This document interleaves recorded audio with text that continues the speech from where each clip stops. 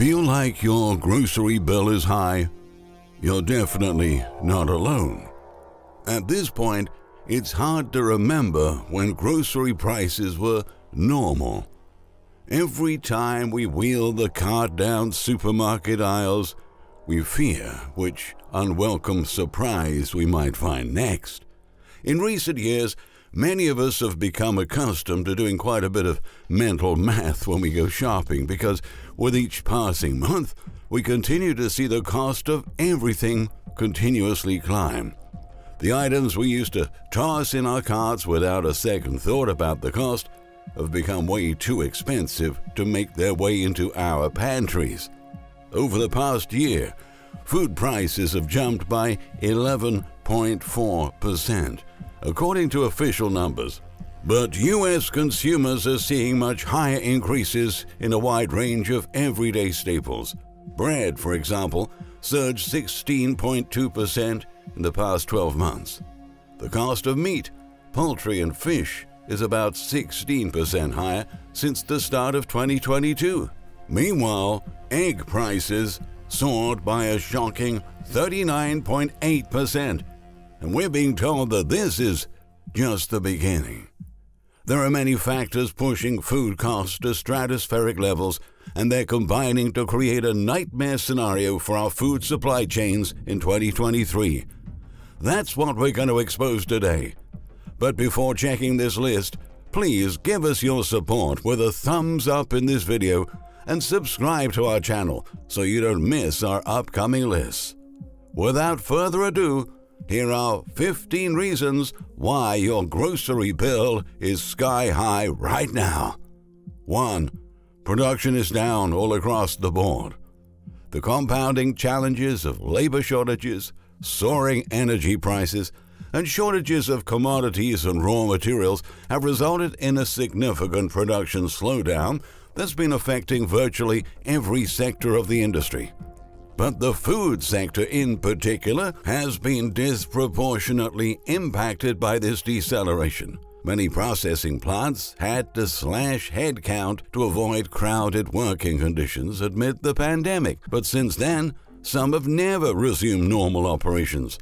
In turn, food producers had to increase the price they charge consumers to make up for their higher operational costs. 2. New choke points on supply chains. The pandemic disrupted nearly every part of the food supply chain, including production, processing, and retail. Even the cost of transportation of food to processors and grocery stores skyrocketed as retailers started panic buying to keep store shelves stocked. On top of that, border closures, shipping and port delays, and ongoing freight crises, increased tariffs, and stricter import and export regulations have made the logistics process far more costly for grocery retailers. All of these cost increases are folded into the price consumers pay for groceries, and as new choke points ahead of the busiest shipping season of the year, we'll probably see our grocery bills reaching new highs in the months ahead. 3. Consumer demand rapidly shifted. The grocery retailers are still rushing to adapt.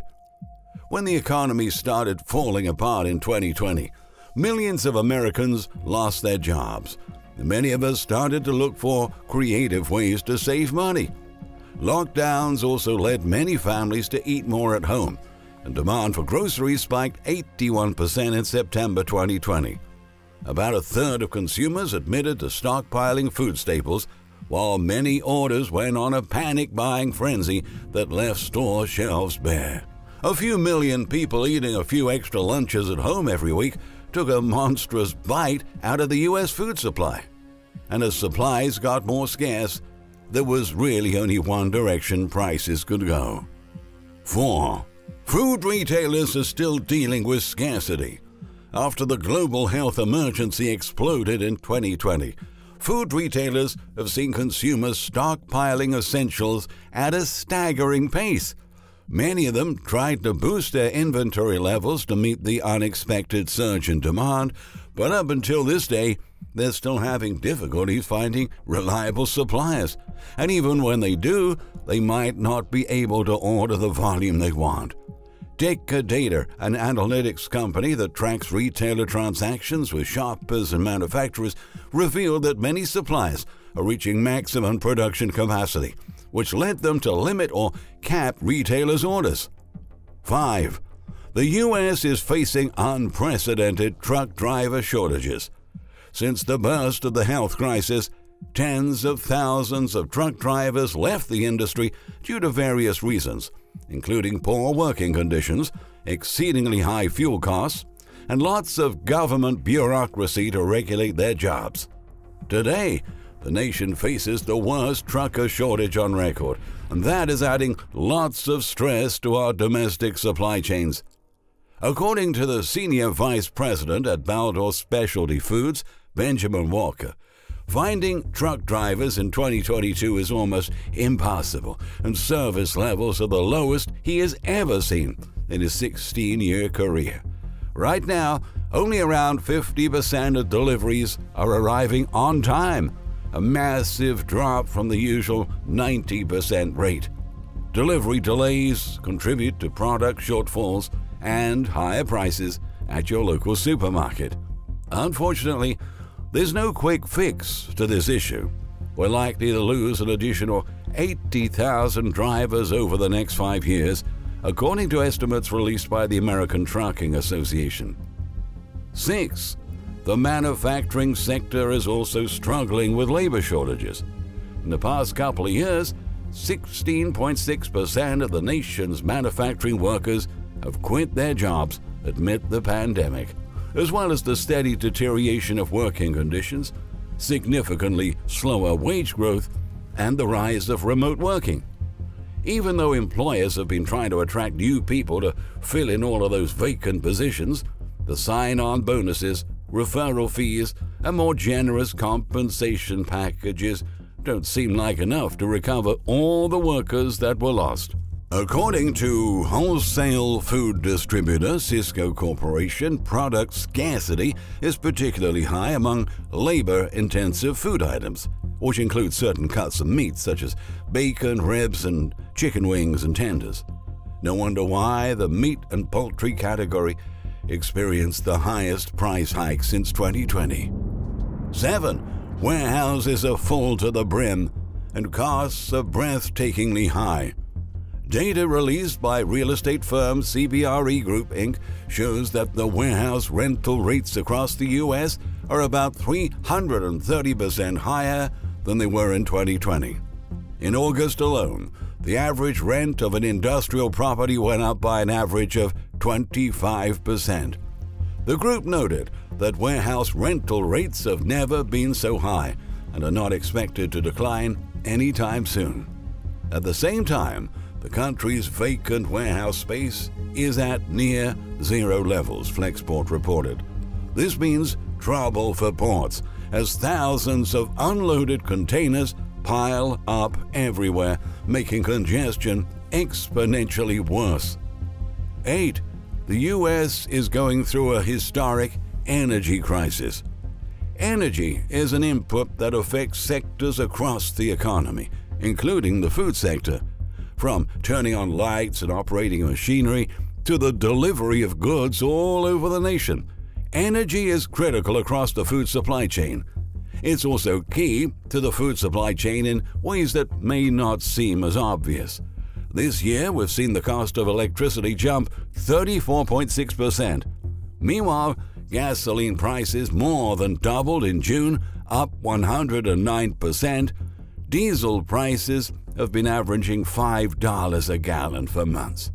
Needless to say, this is taking its toll on the food sector, just as it has taken its toll on our wallets at the gas pump.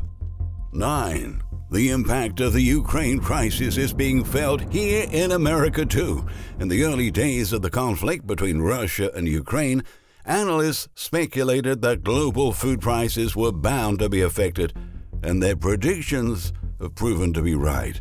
Both countries together account for 30% of all wheat exports, but the conflict has sparked serious challenges for Ukraine to continue exporting commodities. Since February, its cargo exports decreased by 92%, as data from the S&P Global Market Intelligence revealed. With Ukraine unable to fulfill its role as a major wheat producer, the entire globe is facing a shortage. Tight supplies mean that the price of wheat is much higher than it used to be, which consequently makes it more expensive to process other key ingredients such as flour and starch. Just as the rest of the world, the U.S. is scrambling to find a new international supplier of key consumer goods. 10. At the same time, the sanctions we imposed against Russia are now affecting our food supply chains. Western countries have implemented bans on Russian imports, including oil and gas, but these measures are causing repercussions for us too. The shortfall of natural gas supplies sent global energy prices up by over 25% from August 2021 to August 2022. In the U.S., natural gas prices climbed by 165%, driving the cost of electricity up and consequently fueling an increase in food production costs. On top of that, Russia is a major exporter of fertilizers, accounting for nearly 30% of the world's fertilizer exports.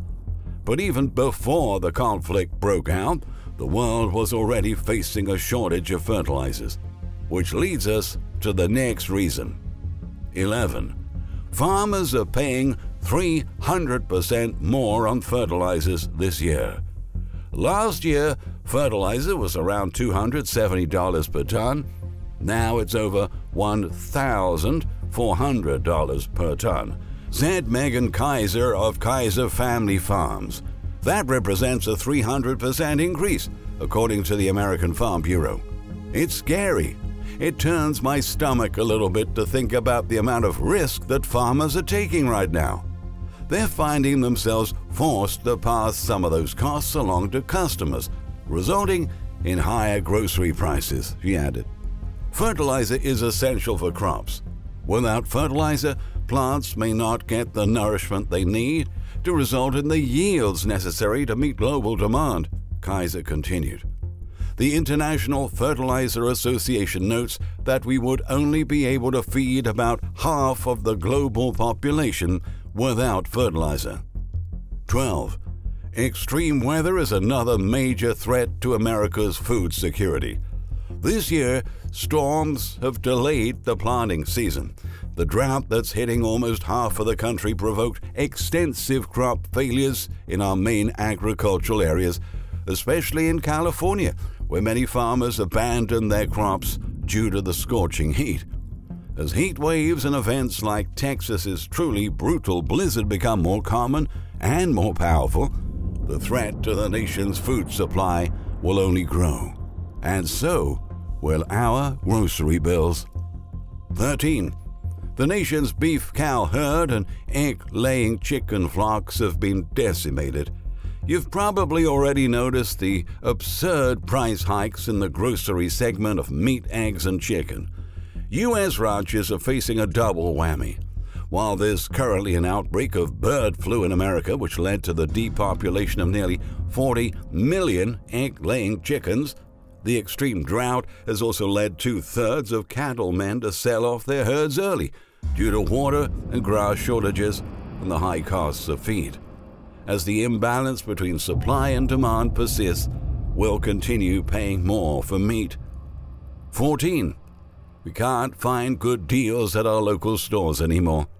Given that grocery retailers are also paying higher prices for everything these days, it's been harder to find discounts, and when we do, they usually come in a multiplex. But according to Edward Fox, professor of marketing at SMU Cox School of Business, these deals don't really save us much, especially if the fine print includes a must-buy, meaning you have to buy that amount to get the deal. In most cases, it might not be worth it, and you may end up having to throw some products in the garbage. You've seen them before. Buy 5 for the price of 3 or get 10 for 10, he said. Avoid them. They're usually a way for retailers to get rid of inventory that's not selling. Make sure you check the expiration date of these bundles before you buy them. And 15.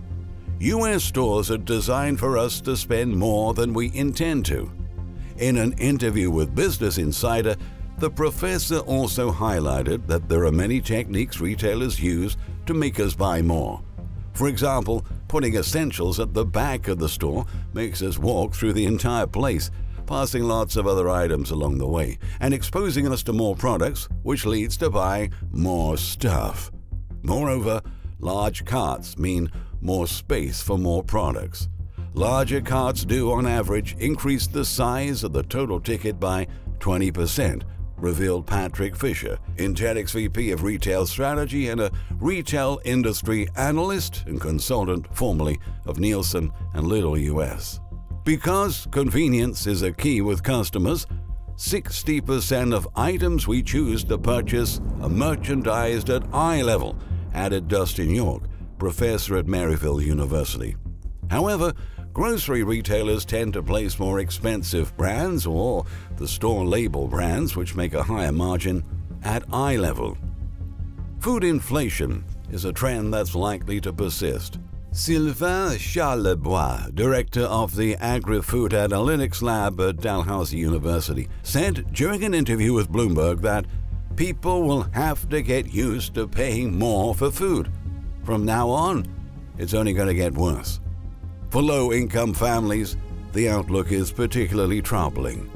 Skyrocketing food prices are regressive and particularly damaging to them, given that they're forced to spend a greater share of their monthly income on food compared with upper-income households. Their trade-offs are not just foregoing a non-essential expense or not paying a utility bill. It might be far worse, such as not going to the doctor, or not getting their full dietary needs, such as an adequate protein intake, because it's simply too expensive. Some of them will have to find a side income just to cover their extra grocery costs. By now, it's become a common thing to start making calculations in our heads at the checkout line to determine what other things we might have to sacrifice financially because we just got hit with a high food bill.